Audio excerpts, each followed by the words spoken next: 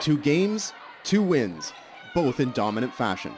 The men's and women's Rustlers began their 2017 the way they'd hoped, and it can be attributed to a quick, energetic start from the opening tip-off. That's the game plan, especially out the gate for second half. Practices have been real competitive, especially getting a couple guys back in a new addition. That's why you want to be aggressive. Honestly, our guys are really hungry. We had 7 guys first semester, and all of us were injured and everything, and we're just looking for a win and just really hungry, excited to play and everything. We usually get back in the gym a little quicker than other teams. Obviously, this year we stayed in the gym longer with the Cuba trip, and you could tell Kings hasn't had that many practices under their belt. They were more sloppy than us. I just think we were itching to get back on the floor, so that definitely helped a little bit of our energy tonight. And having such a short bench, I'm glad that we kept it up throughout the entire game. And the bench is the biggest difference between the 2 teams. The men's unit has nearly fully recovered from injuries, while the loss of 2 players has severely depleted the women's bench. It means the way both teams approach the change is quite different and requires a change in strategy.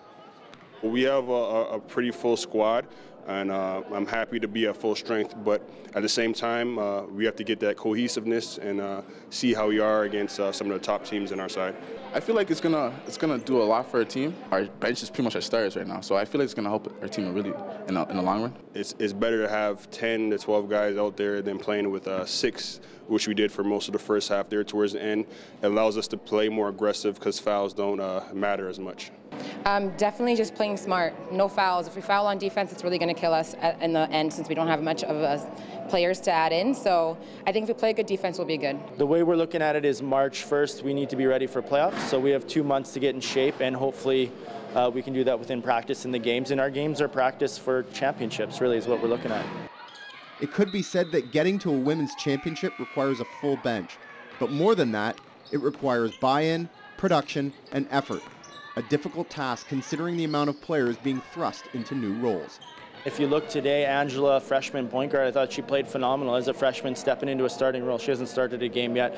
And I thought Meg did a good job at point, and Nike must have had 100 rebounds tonight. Nike was all over the place. So the girls are embracing their roles. Well, it's awesome anytime you get to play on the court, because I mean that's what everyone's working towards. So that was a great experience right there. But just as a team, we all have to step up with the changes on our team right now, so everybody has to contribute. I would say the effort level is through the roof. I think everyone's on the same page and they're excited about the new roles. As a player, if the coach comes to you and says you're going from 4 minutes to 15, you're going to be happy and you're going to work your butt off. And if they keep working their butt off, they'll keep getting out there in games and have more chances to succeed. It was really a very similar game for both Lakeland squads. They came out with an aggressiveness and energy the Kings just couldn't match.